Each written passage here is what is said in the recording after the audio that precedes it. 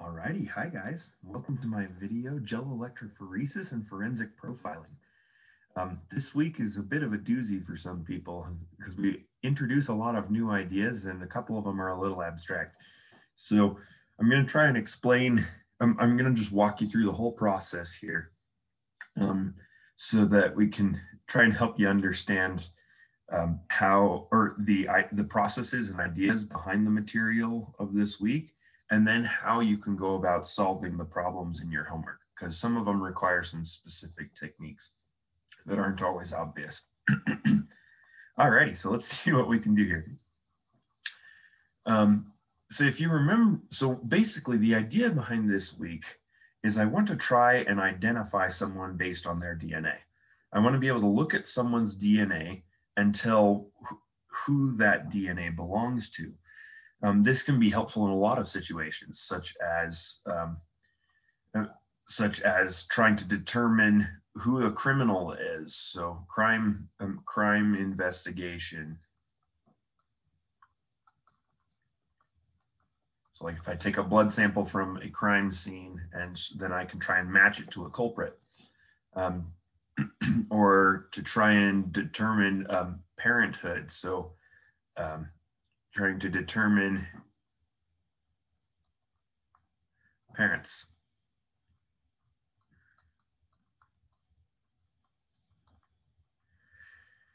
So there are a lot of reasons for this. You can use it in genealogy, all sorts of things. I probably spelled that wrong, but that's okay. So there are a lot of applications for this. So now that we see the applications, we have to try and overcome a couple of hurdles here. First off, if I look at someone's genes, because that would be the obvious place to start looking, is to tell someone apart based on their genes. Humans have 23,000 genes in their body, which you don't need to know. It's approximately 23,000 genes in the genome. But the problem is, and we're going to learn about this more in week 5, but there are only so many ways you can alter a gene and have it still do its job. There are a lot of ways that you can alter a gene and make it not do its job. So there are not very many options of alleles. If you remember a couple of weeks ago, we talked about this term, an allele. An allele, we said, was a version of a gene.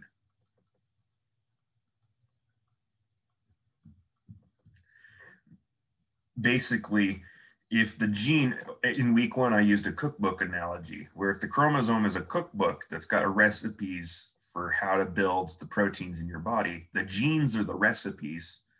And if you've got a chocolate chip cookie recipe, your mom has a chocolate chip cookie recipe from her family, and your dad has a chocolate chip cookie recipe from his family, but they don't necessarily agree on how to make a chocolate chip cookie. They could have different amounts of sugar, different amounts of flour, things like that. So those would be 2 different versions of a chocolate chip cookie recipe. That would be an allele of a chocolate chip cookie recipe, if you bear with me on that analogy. So an allele is a version of a gene, meaning, for example, if you've got a gene that that determines your eye color, then one allele of that gene could be blue eyes, and the other allele for that gene could be brown eyes or green eyes, or etc.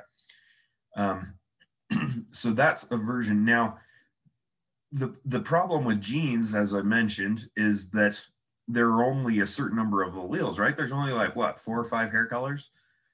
So if I'm looking at genes to try and tell who the culprit is on my forensic case, and I look at that and I'm like, okay, this guy's got black hair. Great. So does half the world, right? Like, that doesn't really help narrow down who the person is, because there's just not enough variety in the genetic DNA from person to person to help tell them apart. So, I mean, what we could do is sequence the whole genome, but right now that's still extremely expensive. There's a current race going on to see which company can figure out how to sequence the genome for less than $1,000. Police departments can't afford to sequence $1,000 worth of DNA every time they arrest someone. So we've got to try and find a cheaper option that can help me tell people apart more reliably than looking at their genes. If you remember back to week 1, let me actually separate this. We said that there were 3 types of DNA. There were the genetic regions,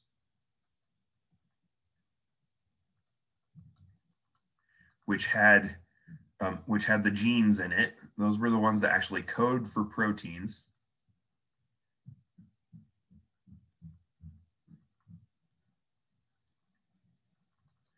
And then you've got the regulatory regions,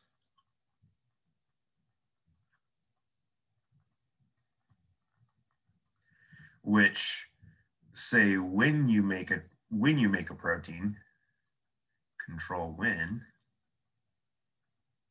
proteins are made. Proteins are made. And then we had the junk regions. And the junk regions do nothing. They're pointless DNA, so far as we can tell. We are finding some research that is saying that's not true, but for the purposes of this class, junk regions do nothing. They don't impact how you turn out. They don't code for proteins. They don't control when proteins are made. They just sit there. That's their whole job in life. It's just useless DNA that's just sitting there in your chromosomes. But this is actually where we want to look for our forensic profiling. Because the junk regions, even though they do nothing for you as a person, they help us out a lot with forensics, because if I get a mutation in the junk regions, meaning a sun ray hits me and it changes one of my bases, or DNA polymerase 3 makes a mistake when copying the chromosome and polymerase 1 doesn't catch the mistake, and so I accidentally change the junk region, it doesn't hurt me, it doesn't impact me, because the junk regions don't do anything. If I get a change in a genetic region, it could potentially kill me, and so then, or make me really sick, so that I wouldn't pass the mutation on to my children. That's why there's so little variety in the genetic regions. But with junk regions, if I get a change, it doesn't hurt me, so I'll pass it on. So over 7,000 years of human existence, we've accumulated quite a few mutations in the junk regions of our genome, which means that my junk DNA is a lot more different from your junk DNA than my genetic DNA is from your genetic DNA. So by looking at the junk regions, there's going to be a lot more variety between individuals, and hence it'll be much easier to tell people apart in the junk regions, which is good for forensic profiling. I'm going to come back to this allele concept in a bit, so bear with me here. Okay.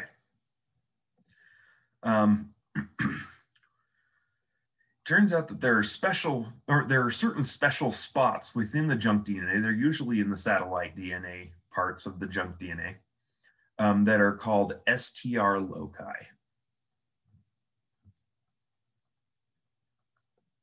Loci is so there are 2 vocab words here. Loci is plural for locus, not locust like the grasshopper, locus.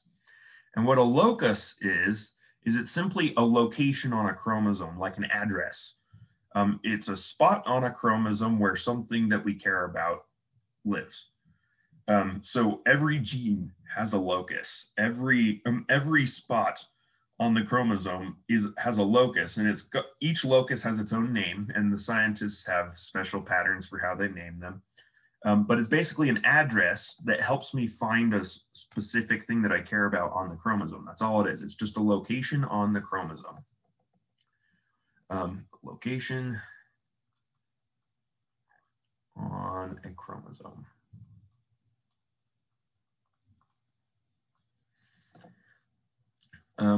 So yeah, locus is singular, loci is plural. So multiple locuses is loci.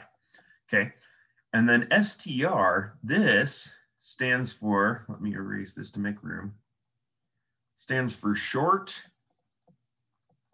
tandem repeat. What that is there are these special, as at these STR loci, and they're scattered throughout the chromosomes, there's a bunch of them. But at these STR loci, we find these interesting little patterns where, let me just throw down a little, I'm just going to totally make up an example. Let's pretend that this particular STR loci, I'll just write a couple of random bases here, and then we've got T, A, T, T, A, T, T, and then we'll go, and we'll add in a couple of random bases here. Okay, and it keeps going. Okay, so I just gave you one strand, but you'll notice here in my little sequence here, we've got random base, and then we've got, let me change my marker here. We've got, there's ATT, ATT, ATT. ATT happens 3 times in a row.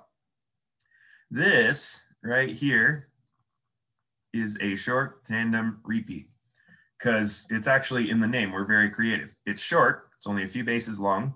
Tandem means next to each other. And ta-da, there's a couple of them next to each other, and they repeat over and over and over again. So we're very creative. So this is 3 short tandem repeats in a row at this particular location. So it's an STR locus because we've got a bunch of these STRs here. And STRs aren't always going to be ATT, and they are not always going to be 3 bases long either. It depends on the particular locus. They could be 2 letters long, so it could be like AT would be 3 STRs kind of thing. Or you could have a 4-base one where it's like CCGT, CCGT, etc. So it entirely depends on the location. On the particular locus, what the actual repeat is and how long it is. So we don't care so much about what the particular sequence of the STR is. And we'll come back to that later. So what's special about these though is occasionally when polymerase goes in here and copies it, the DNA accidentally folds a little bit and it just forgets to copy one of the STRs. And this doesn't happen very frequently, but it does happen. And what would happen when that does occur is we would get this, or is the copy would be like this.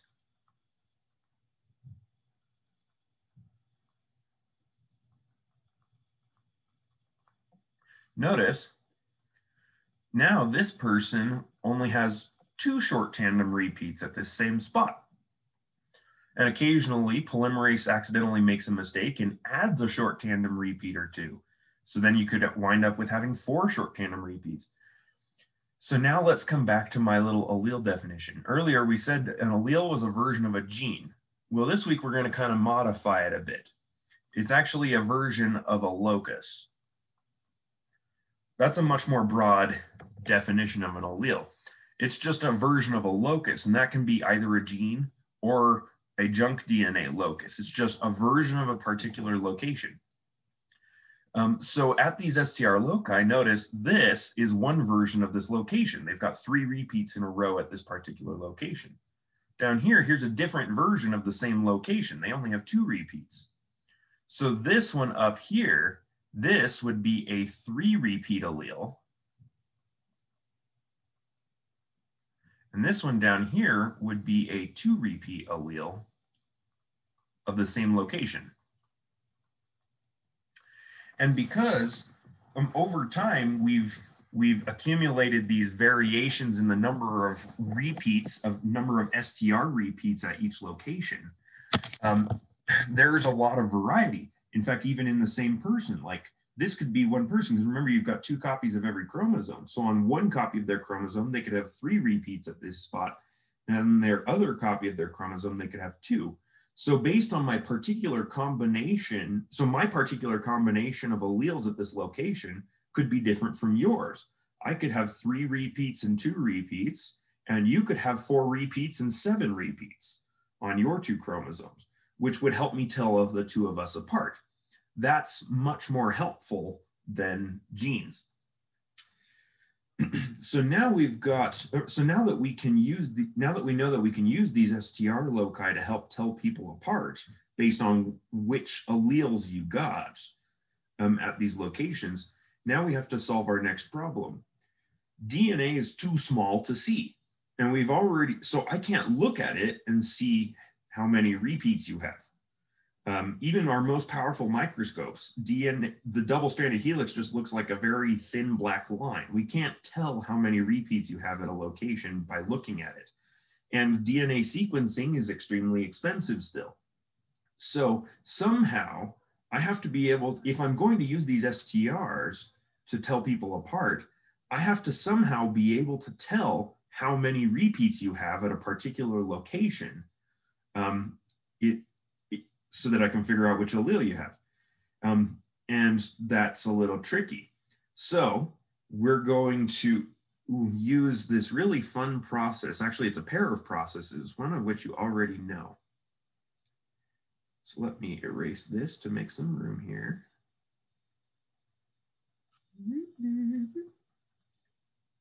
Let's thicken this a little bit. Okay, here we go. If you remember, yeah, let me layer this one. I'll erase that one too. Okay, here we go. If you remember last week, yes, we do require you to remember week 3 still. Last week, we talked about a process called PCR. You remember that stood for polymerase chain reaction. What we were doing in PCR was we were photocopying a particular segment of a chromosome, not the whole thing, just a particular segment of a chromosome in a test tube. So outside of a cell, it was DNA replication outside of a cell. We were copying a particular segment that we were interested in. So you had to pick 2 primers, one to go on either side, and they had to build, and they would make an amplified product. Amplified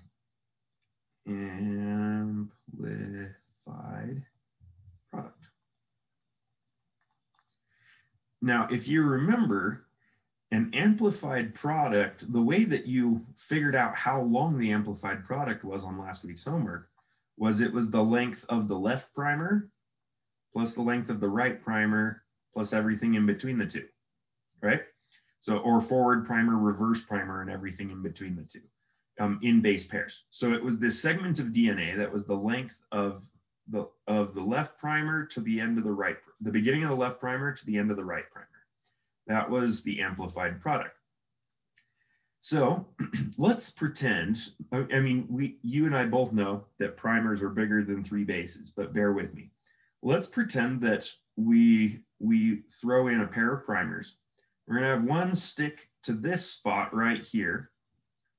And the other one stick to the, on the opposite strand, of course, but bear with me. It's going to stick to this location right here. So we got our forward primer right here and our reverse primer right here. How long would be the amplified product? Assuming these pairs of primers would work together. So yeah, just bear with me. It would be the edge of the left primer to the edge of the right primer. So it'd be 1, 2, 3, 4, 5, 6, 7, 8, 9, 10, 11, 12, 13, 14, 15 base pairs long. So the amplified product up here would be 15 base pairs long. Well, what if we use the same 2 primers on this one? So my primer that bound to CGT, and again, primers would be longer than that, but bear with me. So we use a primer that binds to that one and a primer that binds to this one. It's the same 2 primers, right? How long would be the amplified product down here? 1, 2, 3, 4, 5, 6, 7, 8, 9, 10, 11, 12. This one's 12 base pairs long. Notice we used the same pair of primers, but came out with 2 different lengths of amplified product because the everything in between chunk changed length based on how many repeats there were in between the 2 primers. That is extremely helpful. Because notice, the more repeats I have, the longer my amplified product will be, right? So if I could sort DNA strands so if I could do an amplified product, run PCR and pick a pair of primers that bracket this STR locus, and then I'm able to sort the resulting amplified products based on how long they are, I could tell how many repeats you have simply by how long your strand is. And I would never have to look at the actual sequence. Pretty cool, huh? So let's show you how we can do that. Sorry, getting in a more comfortable position here. All right, here we are. In order to do that, we're going to bring in our second process. So the first process involved in forensic profiling was PCR, which you already knew how to do. The next process is called gel electrophoresis.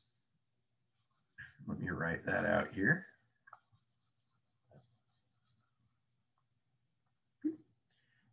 Gel electrophoresis.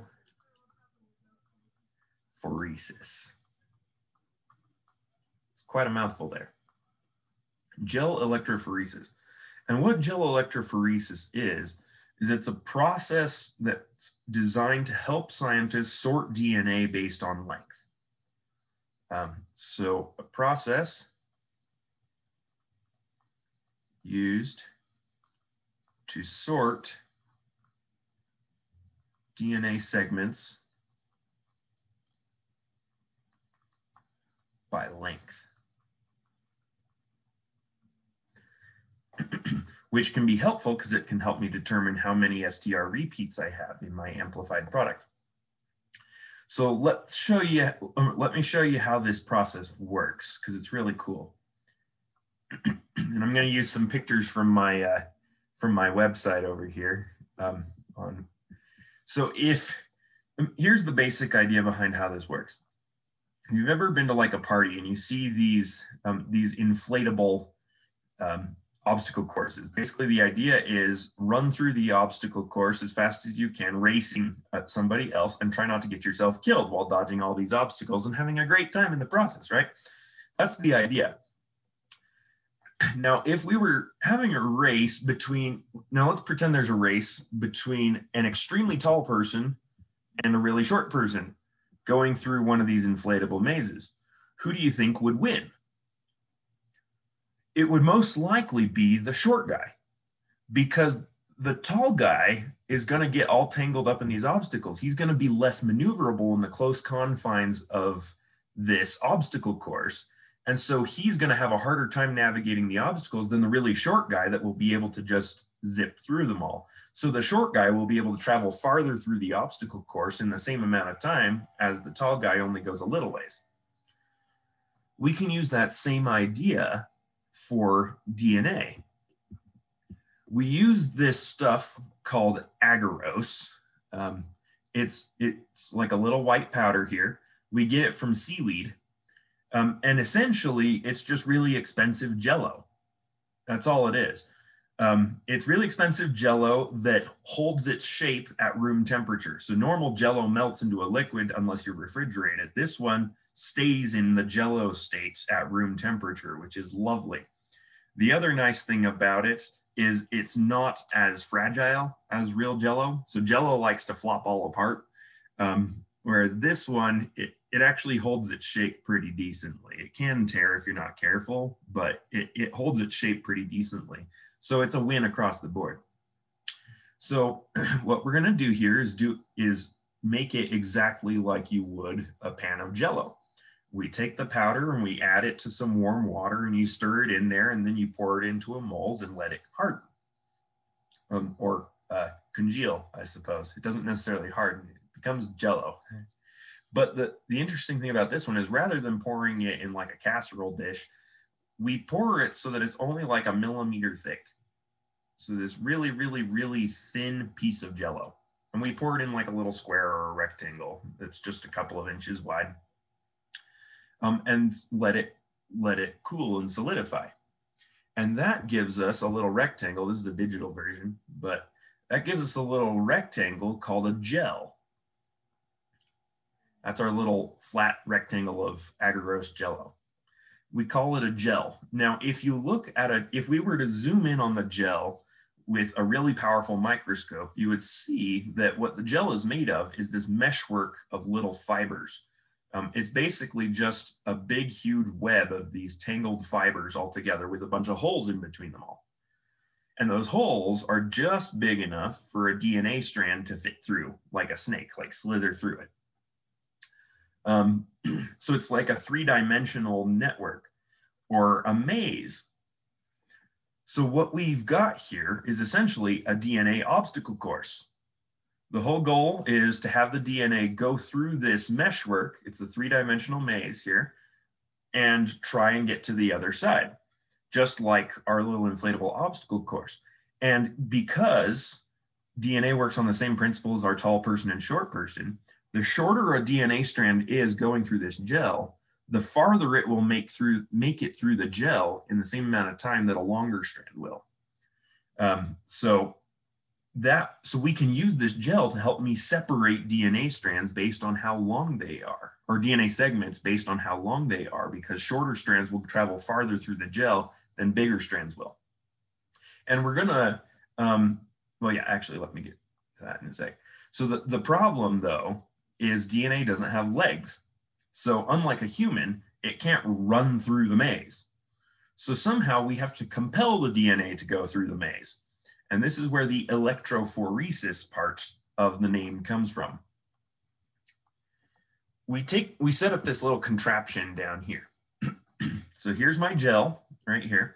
We lay it down flat inside a little bowl of special water called buffer. And the whole goal of the buffer is basically just fancy water. It's got some other chemicals in it to make sure that the pH is right and whatnot. But basically it's fancy water. We put it in this little tub of water, and then we punch these little holes at the top of the gel. They're just little rectangles, these little tiny holes at the top. And then we hook a battery up to this thing. It's not a real battery. It's like a little power generator. But yeah, it's basically a battery.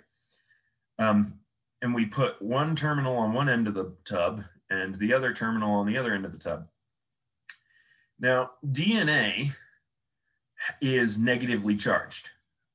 And charge works just like a magnet. So if you have like a north pole and a south pole, they attract to each other. And if you've got two south poles together, they repel each other, right? So north is attracted to south, and south is repelled from south. So negative is repelled from fellow negatives and attracted to positive charges. That's how charge works. So the phosphates in the DNA backbone are negatively charged. So that makes DNA negatively charged. So we use this little pipette syringe here to take some DNA and stick it in one of the little holes that we punched at the top of the gel. Now what's going to happen is the DNA here is negatively charged.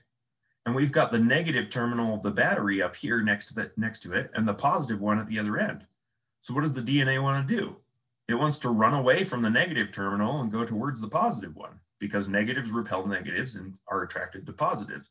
So it's going to get dragged through the maze because it's getting pushed away from that one and towards that one. So we're dragging it through the maze. So that's how we get it to go through the maze, is we're using electricity to haul this DNA through the maze using electrical charge. And that way we're able to run it through the maze, which then sorts them based on size. So that's how gel electrophoresis works. Now, when you're done, you come out with something that looks like this. So just to orient you here, the holes that we punched would be right about here. Like right here. So this is where the little holes would be that we punched at the top of the gel. They're going to be up here. So we poured the DNA into this one, and then it ran from top to bottom. So up here was where our negative terminal was. Let me switch to red here so it stands out better. Up here was where our negative terminal was, and down here's where our positive was. So the DNA is traveling top to bottom. So I would expect shorter strands to travel farther, hence get closer to the bottom, than bigger strands will. So because we did PCR and we made like 10 bajillion copies, we're going to get all of the copies that are of similar length are going to travel through the gel the same distance in the same amount of time. And so you're going to wind up with this little stripe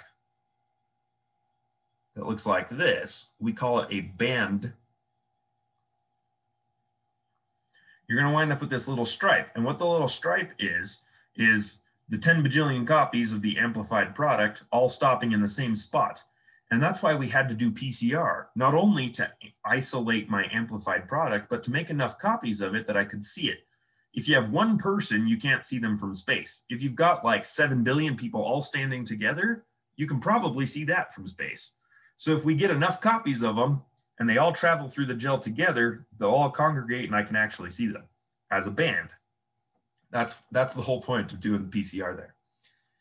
So you see this band, and what that is a bunch of strands that were all the same length. And then we've got a second band down here.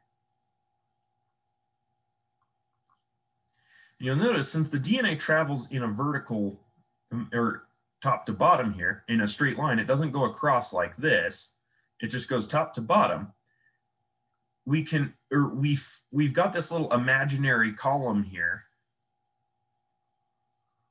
that we call a lane, similar to a bowling lane. So you've got the bowler standing at the top and he bowls down this way kind of thing. It's a lane. And because they travel vertically like this, I can actually run several lanes side by side, each one having its own little hole at the top and the DNA traveling top to bottom. So each lane is going to contain the DNA from one person. So I would put the DNA that I took from one person in lane 1 and run it, and then a different person in lane 2 and run that one, lane 3, run that one, lane 4, etc. To run them through. So now if we try to interpret what this means, let's clear away some of this material here. Okay, so if I'm trying to interpret what this means, we know that because we know that we started at the top and we're traveling towards the bottom, we know that this stripe represents a strand that is shorter than this one, which also means, since we determined that the fewer or that the more repeats you have, the longer strand you have, we know this one has fewer STR repeats than this one.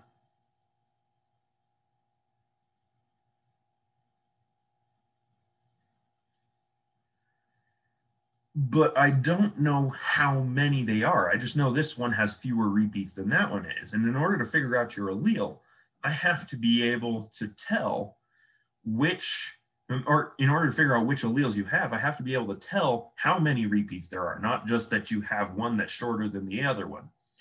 So, but by looking at those stripes, I can't tell how many repeats that stripe represents. I need something to measure it against. I need a ruler of some sort. So what we do is we have a company that makes amplified products, that manufactures amplified products of known length. So they make pieces of DNA that they know how long they are, and they make a bunch of them of different lengths. And they dump them all together in a tube and mail it to me.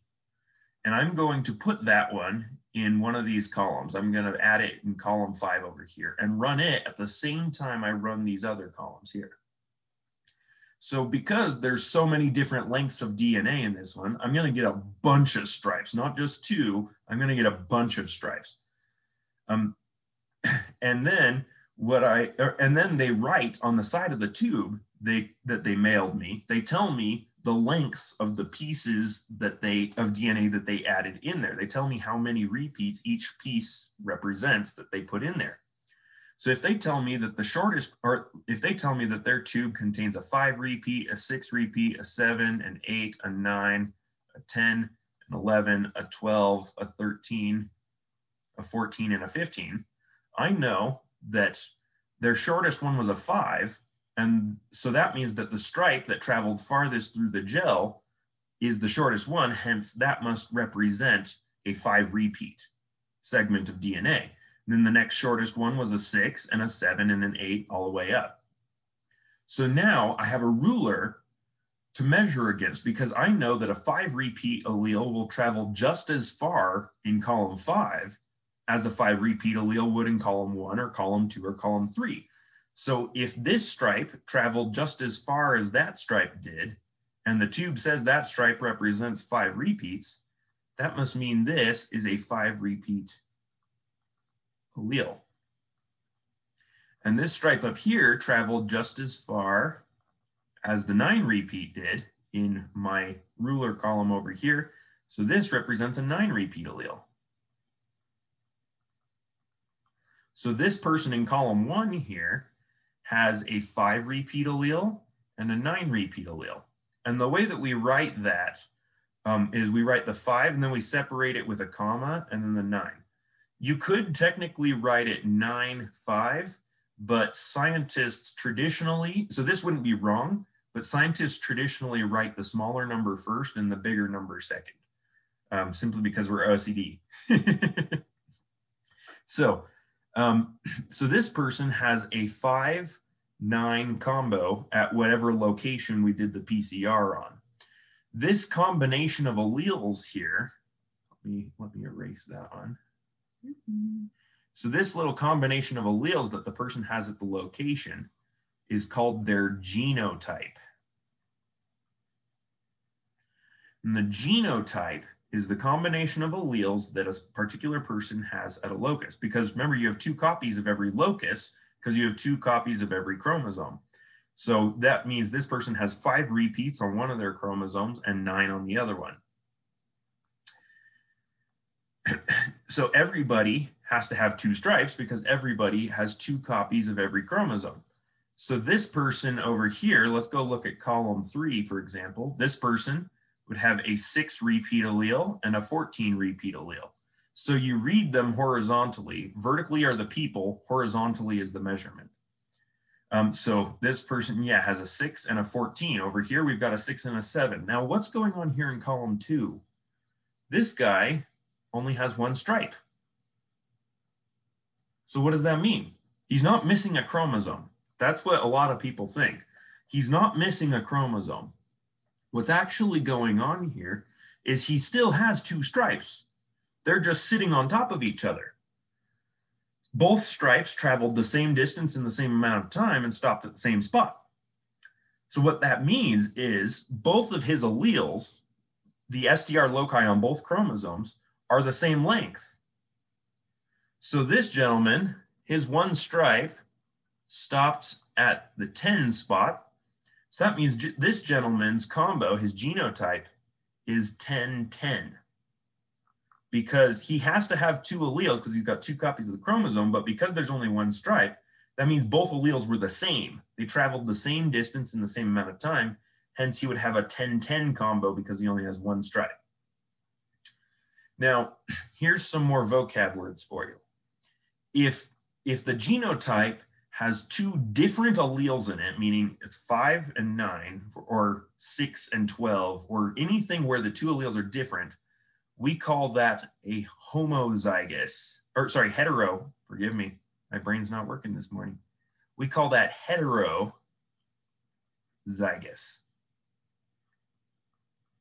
Hetero meaning half. So it's half and half. So heterozygous. And when there's the 2 of them that are the same in the genotype, like 10-10 or 9-9 or 14-14, we call that homozygous. Homo meaning same. So homozygous is where both alleles in the genotype are the same. Heterozygous means they're 2 different ones. So if they're heterozygous, they'll have 2 different stripes. If they're homozygous, they'll only have 1 stripe or band. Now, one other vocab term here, this column over here where we did our little ruler, it's got a couple of different names. The one that they used on your homework is called they called it the allelic marker.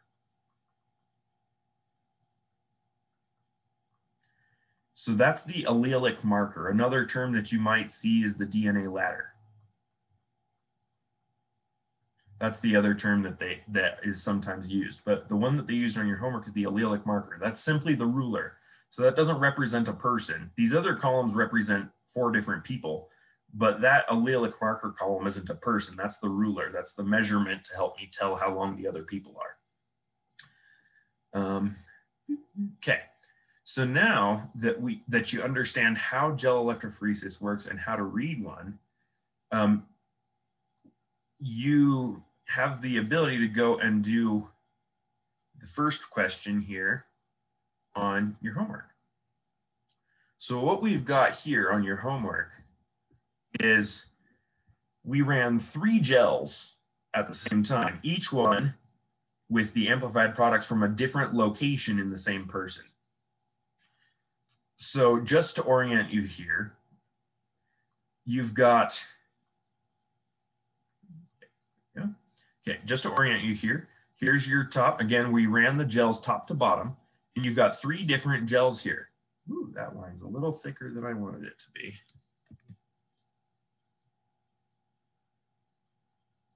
Here we go. We got 3 gels here. So one of them is right here. Then you got one down here. And then you've got a third one right here. And don't get confused, the labels, so these little labels here, D13S317, that's the name of the locus, that's its address. So a scientist that knows more about how this stuff works, they could look at that and know precisely what chromosome and what spot on the chromosome this particular locus is at. You don't need to know that. That's just the name of the location where we got this DNA from. But one thing that confuses students is, notice we put the labels underneath the gel. So this top gel is the D16 one, even though the label is under it. So make sure not to get confused on that one. So we've got 3 gels here for 3 different locations. And then we've got 10 lanes going across the top here. And notice we've got 2 allelic markers this time. I did one in column 5 and one in column 10. That's simply for convenience. They're both the same allelic marker. They just put it there so that you didn't have to go clear from column 10 over to column 1 to check the ruler. You could just go from column 5 to column 1 and then from column 10 over to column 6. That's simply for convenience. Both 5 and 10 are allelic markers, not people. But columns 1, 2, 3, 4, 6, 7, 8, and 9 have the DNA for 8 different people in them. And we ran them top to bottom. And then those columns are the same, or those lanes are the same for all 3 gels. So what our little key down here says is the DNA for Maggie Mortis, which you can read the little story here, but the DNA for Maggie Mortis is in lane 1. So this stripe right here represents the DNA that she had. So this stripe right here represents the DNA she has at D16. And notice if we come across here,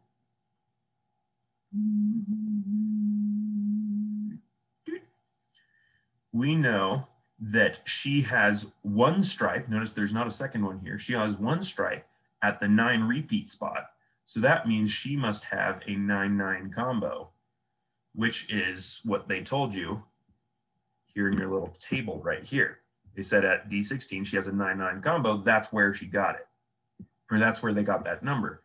And then she's still in column 1 of this second location. So she's got 1 stripe right here, which is at the 10 location. So that means she's a 10-10 at D7, which they told you that's true. Then down here, she's still in column 1. She's got 2 stripes. And there's 1 right here. And there's 1 right there. So she's an 8-14 combo, which they told you. And again, 14-8 is not incorrect, but we usually write the smaller number first and the bigger number second. Now, let me make a couple of points here that people get confused with. I get questions about these every semester, so let's see if we can help you with that. Right here, you'll notice this individual in column, 1, 2, 3, 4, 5, 6. In column 6, on this 3rd gel, this individual in column 6 has 3 stripes. There's 1 right here, 1 right here, and 1 right here. And people are like, ah, I know what happens when 1 and when one stripe is there or two stripes, well, what about three? What that is it's an error. Occasionally, the people that make these gels make a mistake.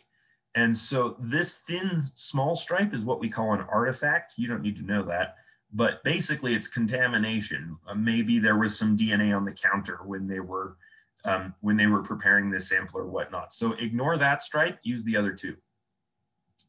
The other thing to note on this problem is up here on this top one, this first gel, people panic because they see this stripe right here that comes across to right there. And they're like, it's not a 9 and it's not an 11. What is it? Is it okay to use a 10? They didn't mark it. Yes, please use a 10. That stripe represents 10. The lines were so close together that we couldn't use a reasonable font size and still make all the numbers fit. So we just decided to label every other one. So that stripe still represents 10. You just have to use your imagination and pretend it's labeled 10 because the one above it is an 11 and the one below it's a 9. So it's okay to have a stripe not labeled. Just use your imagination and figure out what it is based on what other ones are labeled. Those are the main questions that I get on that one. So your whole goal on question 1 is to just come in here and fill out the table with the particular combinations for each person or sample from the gel. That's all you have to do. That's problem 1. Problem 2, we're going to take it one step further. So we've given you another gel. So this is a situation where we've got 3 babies and 6 parents, and somebody mixed up the babies at the hospital. Some nurse is going to get fired. So somebody mixed up the babies. So your job is to figure out which baby belongs to which couple. And we are assuming fidelity here. So father A made a baby with mother A, okay? So again, we've got 3 gels and the labels are underneath the gel. So that top gel is the D16 locus, D7 is the middle gel, D13 is the bottom gel. Okay, so what you're gonna do, you're gonna do the same thing we did in question 1. We're just gonna take it one step further because now not only do you have to figure out what their genotype is, what their allele combo is at each location, but you also need to assign babies to parents. So in order to help you do that, we've given you page 3. So page 3 isn't a separate question. It's there to help you solve page 2. And down here, we've given you these little templates that are called Punnett squares.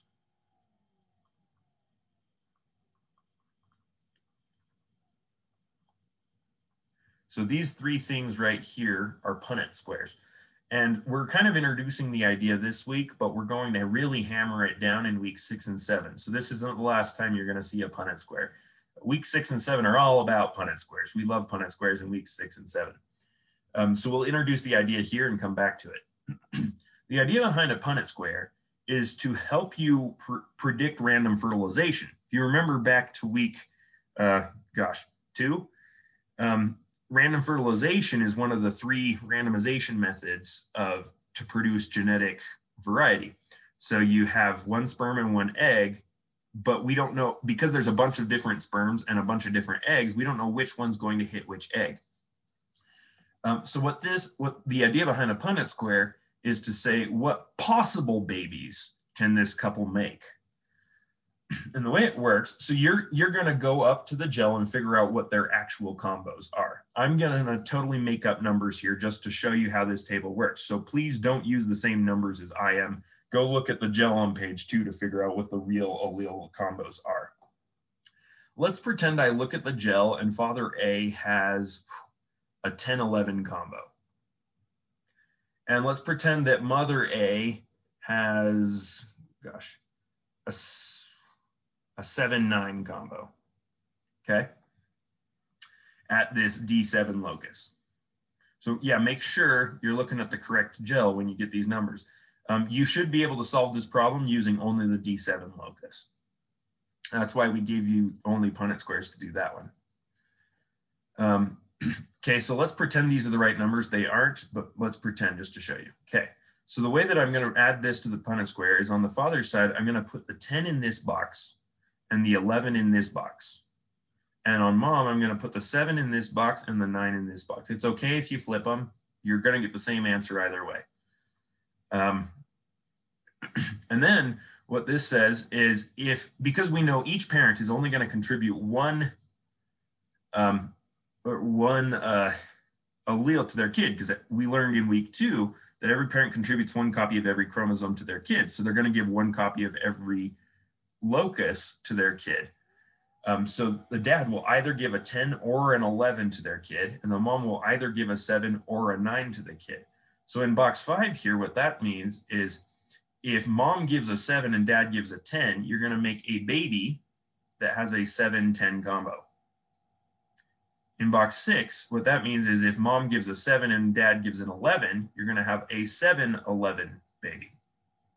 They're going to own a really big grocery store chain and make lots of money. Ha ha ha ha ha. Okay, sorry, bear with me. Okay, then this box, it would be if mom gave a 9 and dad gave a 10. And this box over here is mom gave a 9 and dad gave an 11. So what this tells me is parents A are capable of making a 7-10 baby, a 7-11 baby, a 9-10 baby, or a 9-11 baby. Okay. So then if we went and looked at the gel up there, and let's say we came out with a handful of babies here that let's say we've got an 8-12 baby and a 9-9 baby and a 9-10 baby. Okay, those are their combos. Well, you could look and see, well, of those 3 babies, these guys can make a 9-10 baby. That is one of the babies they are capable of making, but they can't make an 8-12 or a 9-9 baby. So this one, in my little pretend scenario, this baby here would belong to parents A. You see how we did that? So you do the Punnett square to figure out what possible babies they could make, and then look at the babies to figure that one out. Now let me show you one other, and you're going to do that for all 3 of them, figure out which baby belongs to which couple. Let me show you one other thing that sometimes messes with people here. Let me try this little example right here. Let's see. Let's pretend father C, mother C. Let me see, brainstorming here. Okay, yeah.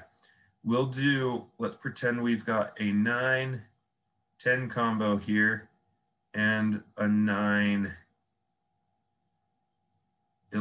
combo right here. Okay, so they could make a 9-9 or a 9-10. Again, I totally made these numbers up. You'd have to go get the real ones from up there. And a 9-11 and a 10-11, okay? Notice both this couple and this couple can make the both this couple and this couple are capable of making a 9-10 baby. So either couple could potentially create infant 3, but you're not going to write A or C here kind of thing, because we have to give the baby to someone. We're not going to play a Solomon here and chop the baby in half, right? That's not okay. We need to give the baby to someone. So you can't give it to A or C. You have to give it to one of them. So how do you tell which one is the parents of baby C? It's process of elimination. Notice these guys are capable of making baby 3 or baby 2 in my little example here, right? They can make a 9-9 baby or a 9-10 baby. But these guys are only capable of making a 9-10 baby. So that must mean that baby 3 in my little scenario here belongs to parent A and baby 2 belongs to parent C, because this is the only one that can make baby 2. So that must belong to them because it can't belong to anyone else. And then by process of elimination, baby 3 goes to them. So if you get a pair of Punnett squares where you get 2 couples that can make the same baby, do a process of elimination and figure out which baby can only be made by one couple, and then give the give the remaining one to the guy that can only make that baby. Okay. So yeah, that's all you got to do is fill out the Punnett squares, figure out which parents can make which baby, and write out those answers here. And that answers page 2 and page 3. Okay. And again, I used made up numbers. Don't copy my numbers here. Okay. So that's how you would do that kind of problem.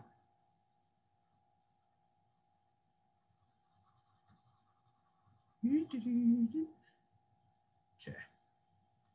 Now this last page here is covered in my other video called Frequency Calculations, What They Are and How We Find Them. So if you want help with that last page, go watch my other video on my week 4 page. Continuing on this idea here, let's pop over to the other homework assignment here. Your King Tut assignment. What this is, all you need to turn in is slide 10 right here. Okay, that's all you need to turn in here.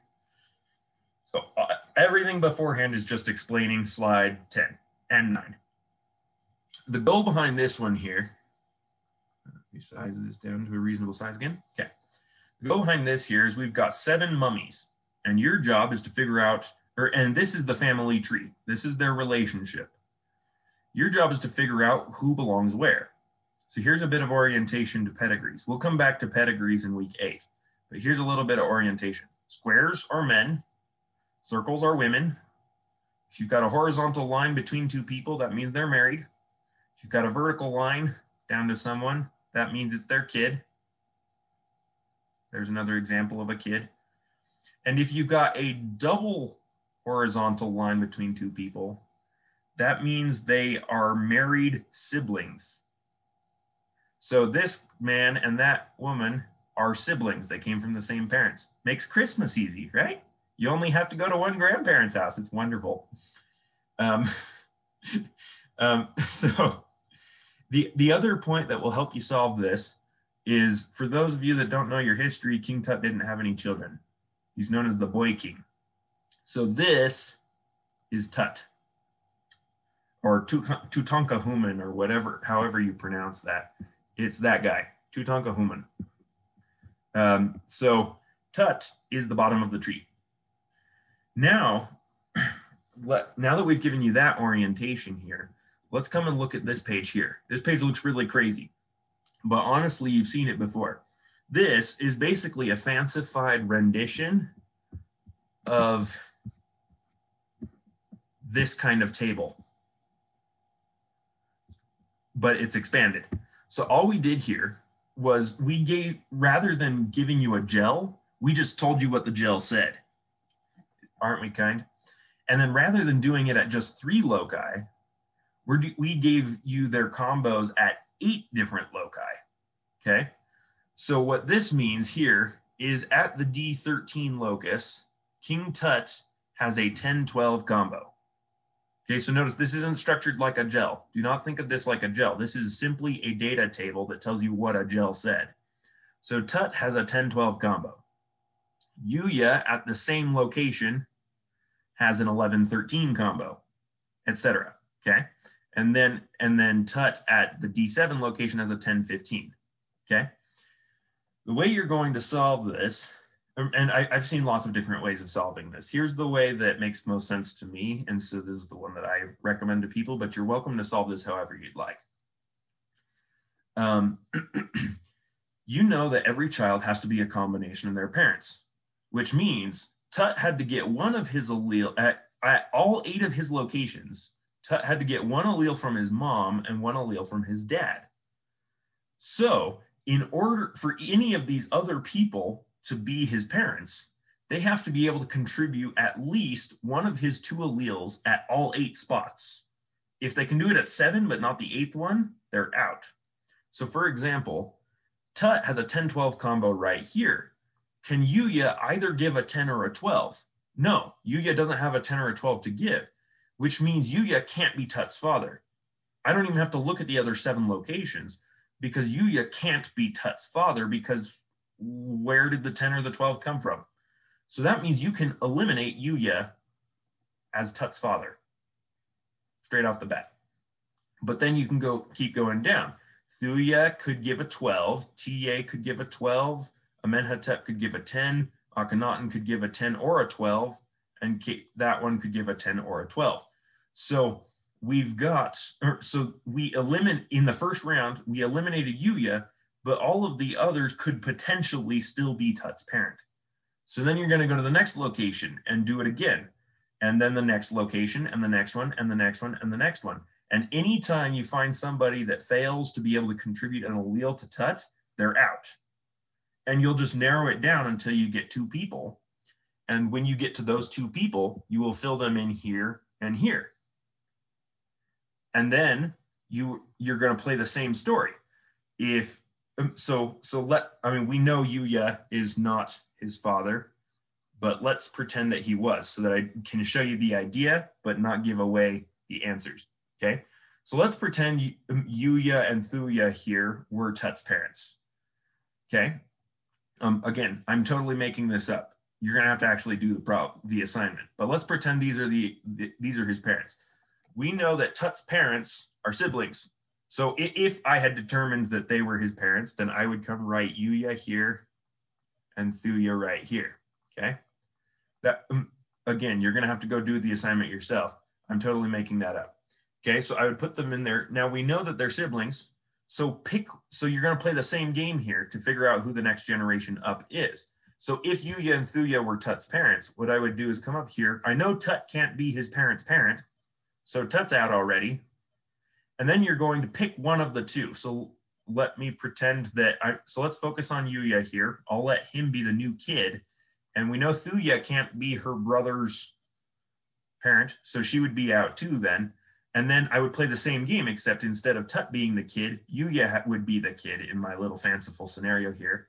And so then I would have to go say, okay, who can contribute an allele to Yuya?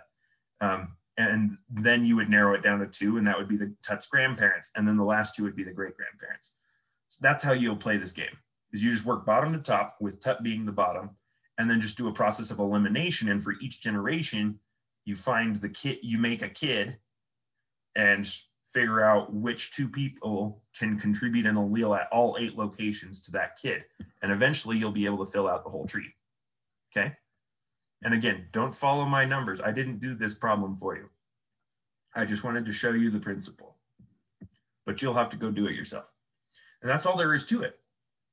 That's forensic profiling and gel electrophoresis. And again, go watch my other video if you want help with frequency calculations on the last page here of your forensic profiling homework. Sorry, this video is a little all over the place and I talked a lot, but hopefully it was helpful. If you've got any other questions, please feel free to reach out to me. My email is dallin.stokes17@gmail.com, or you can text me at 505-500-6331, or you can definitely set up a tutoring appointment. I'm happy to meet with you. You can set up a tutoring appointment through iPlan. I'm happy to meet up with you and talk through any problems you've got. So hopefully this video helped. Thanks for watching and have a wonderful day.